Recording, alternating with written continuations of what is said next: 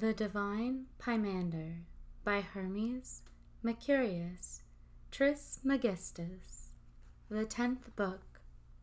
The Mind, to Hermes. Forbear thy speech, O Hermes Trismegistus, and call to mind to those things that are said. But I will not delay to speak what comes into my mind. Since many men have spoken many things, and those very different, concerning the universe and good, but I have not learned the truth. Therefore, the Lord make it plain to me in this point, for I will believe thee only, for the manifestation of these things. Then said the mind how the case stands, God and all. God, eternity, the world, time, generation. God made eternity, eternity, the world, time, and time, generation. Of God, as it were, the substance is the good, the fair, blessedness, wisdom. Of eternity, identity, or selfness. Of the world, order. Of time, change.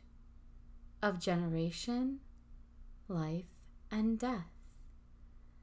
But the operation of God is mind and soul.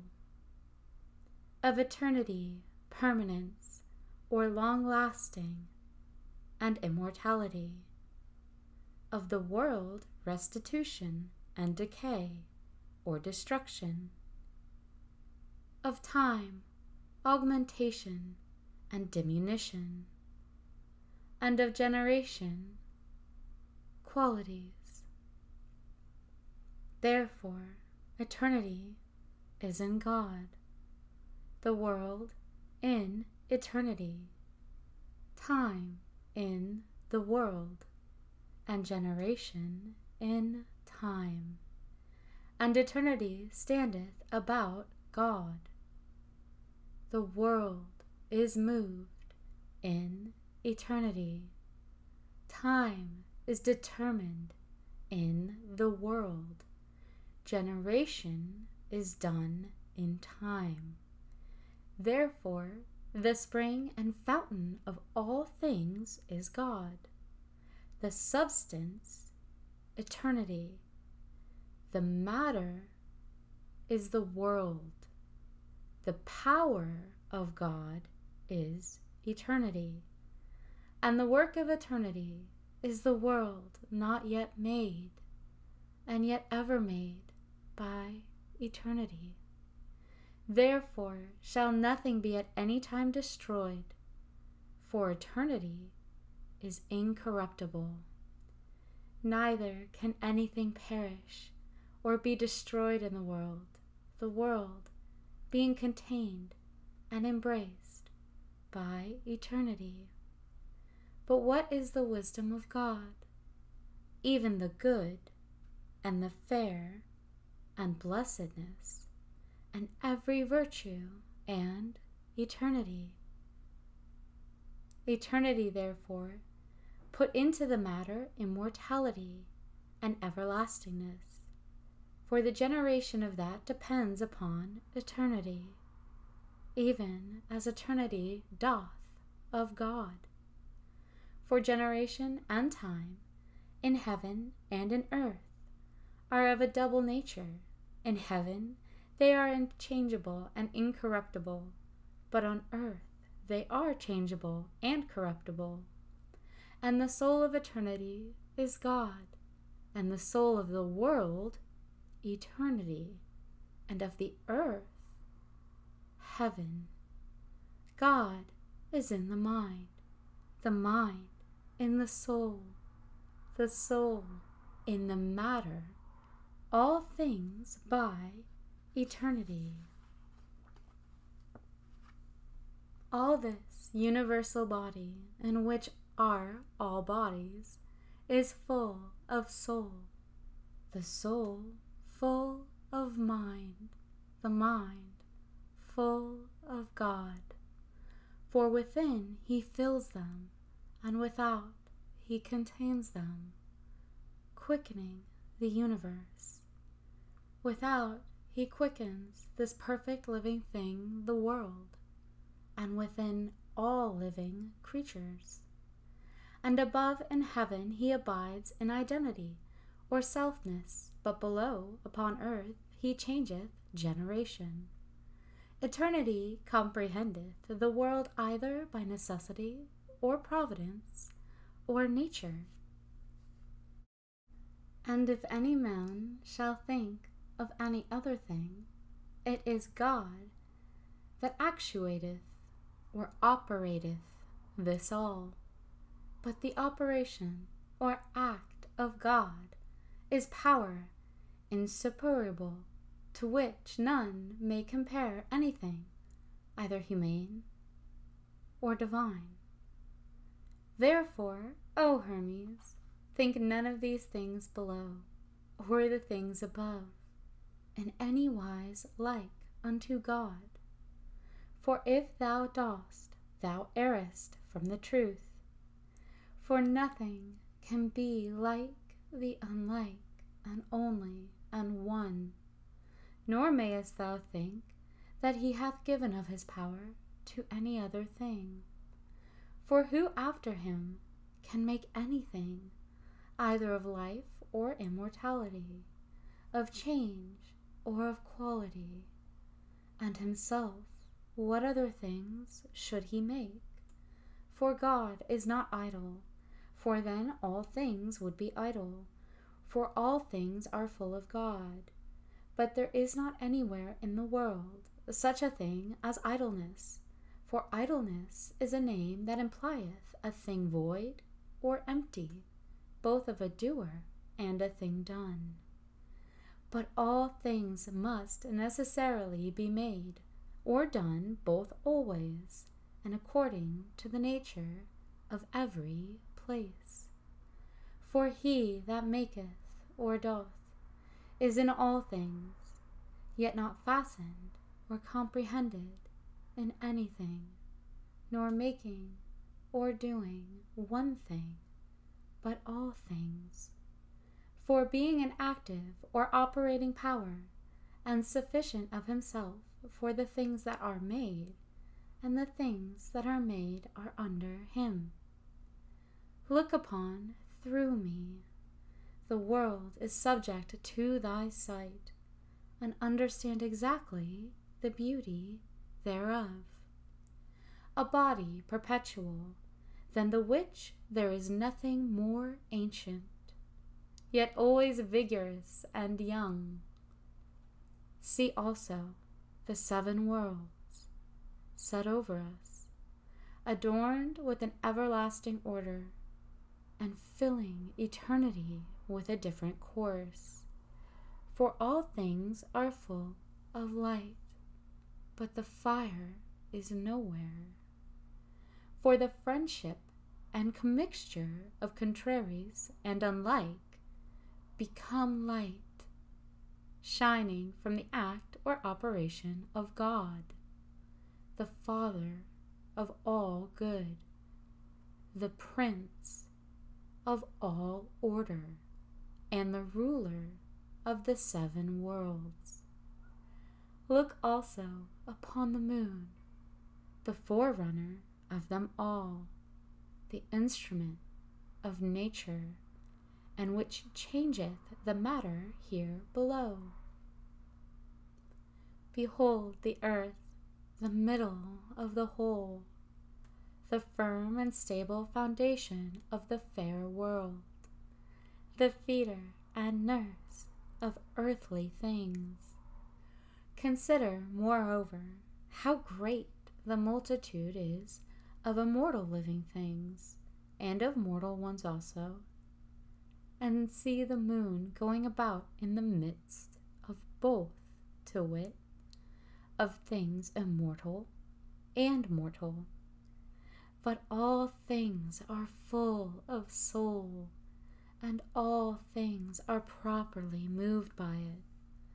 Some things about the heaven, and some things about the earth, and neither of those on the right hand to the left, nor those on the left hand to the right, nor those things that are above, downward, nor those things that are below, upwards, and that all these things are made, O beloved Hermes. Thou needst not learn of me, for they are bodies, and have a soul, and are moved.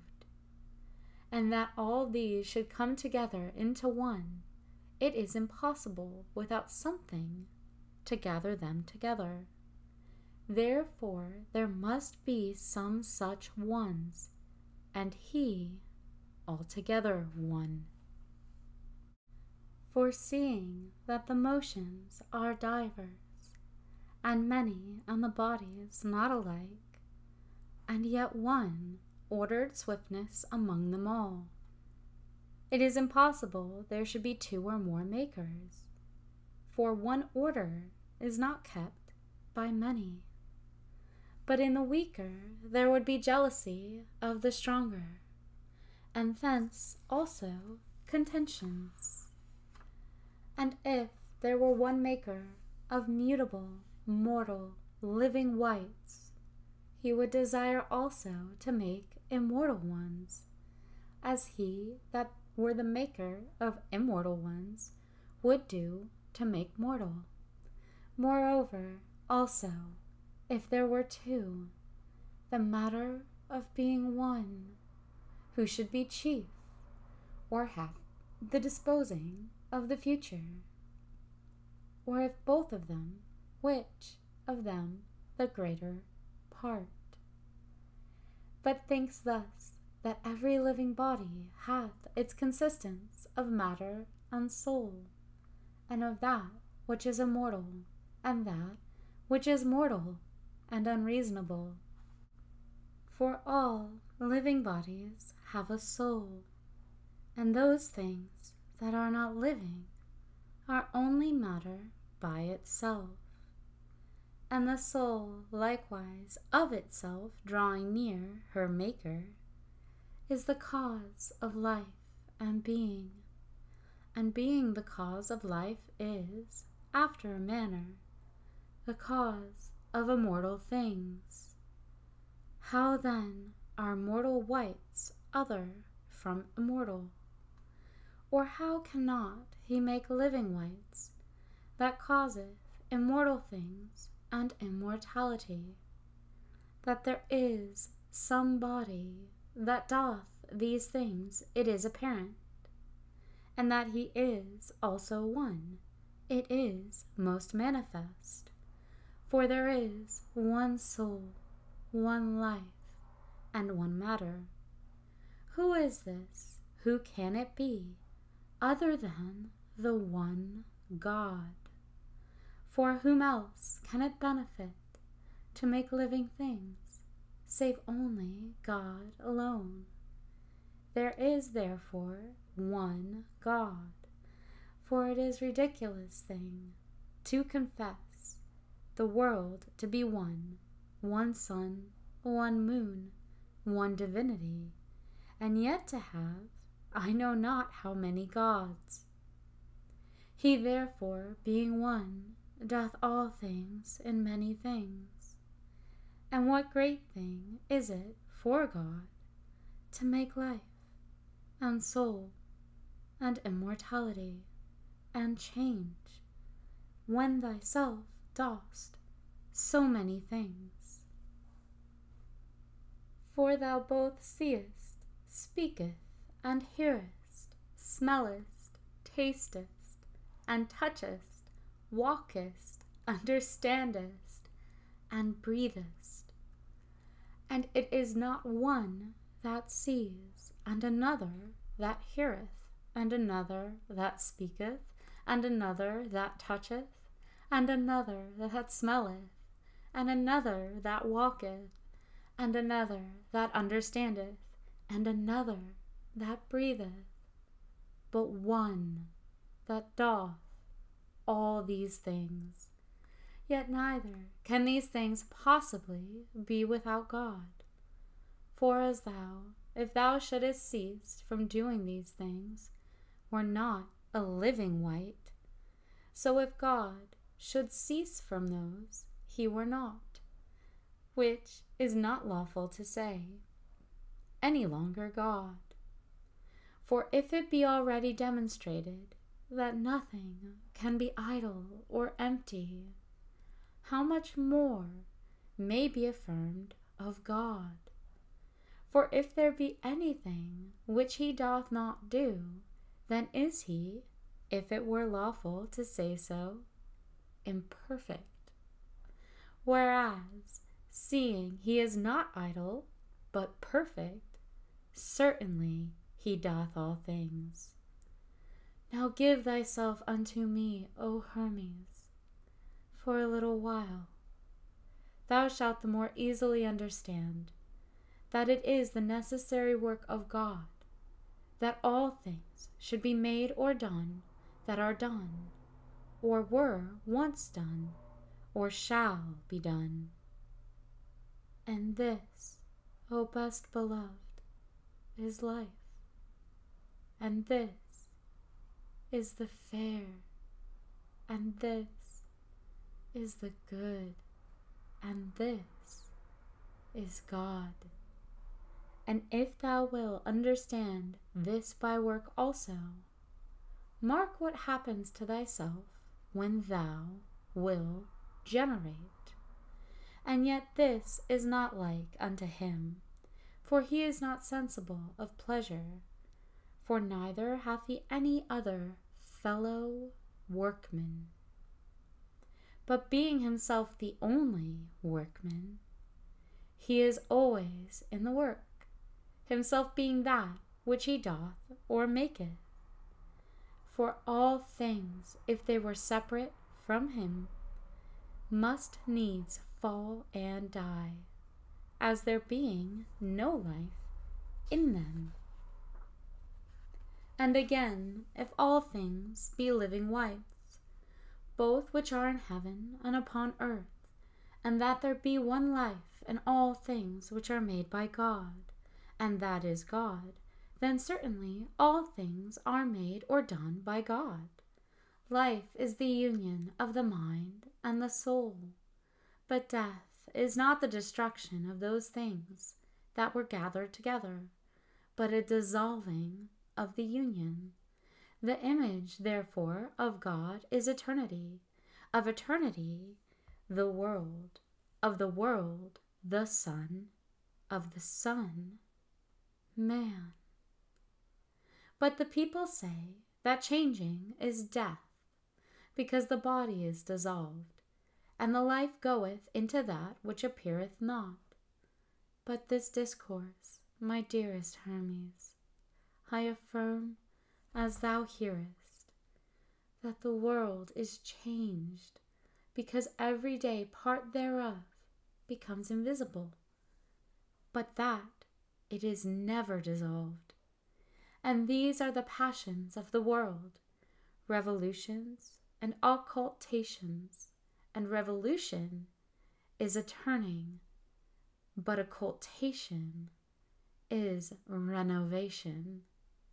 And the world, being all formed, hath not the forms lying without it, but itself changeth in itself. Seeing then the world is all formed, what must he be that made it? For without form he cannot be. And if he be all formed, he will be kept like the world. But if he have but one form, he shall be in this regardless of the world. What do we then say that he is? We will not raise any doubts by our speech, for nothing that is doubtful concerning God is yet known. He hath therefore one idea, which is proper to him, which, because it is unbodily, is not subject to the sight, and yet shows all forms by the bodies. And do not wonder if there be an incorruptible idea. For they are like the margins of the speech, which is in writing. For they seem to be high and swelling, but they are by nature smooth and even. But understandeth well this that I say more boldly, for it is more true. As man cannot live without life, so neither can God live, not doing good. For this is, as it were, the life and motion of God, to move all things and quicken them. But some things, I have said, must have a particular explanation. Understand then what I say. All things are in God, not as lying in a place, for place is both a body and a movable, and those things that are placed have no motion, for they lie otherwise in that which is unbodily than in the fantasy or to appearance. Consider him that contains all things, and understand that nothing is more capacious than that which is incorporeal, nothing more swift, nothing more powerful, but it is most capacious, most swift, and most strong. And judge of this by thyself. Command thy soul to go into India, and sooner than thou canst bid it, it will be there. Bid it likewise pass over the ocean, and suddenly it will be there, not as passing from place to place, but suddenly it will be there. Command it to fly into heaven, and it will not need no wings. Neither shall anything hinder it, not the fire of the sun, not the aether, not the turning of the spheres, not the bodies of any other stars. But cutting through all, it will fly up to the last and furthest body. And if thou wilt even break the whole, and see those things that are without the world, if there be anything without, thou mayest. Behold how great power, how swiftness thou hast.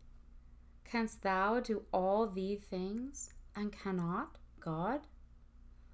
After this manner, therefore, contemplate God, to have all the whole world to himself, as it were, all thoughts or intellections.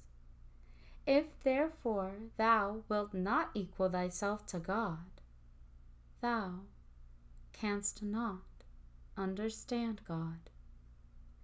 For the like is intelligible by the like. Increase thyself into an immeasurable greatness, leaping beyond every body and transcending all time.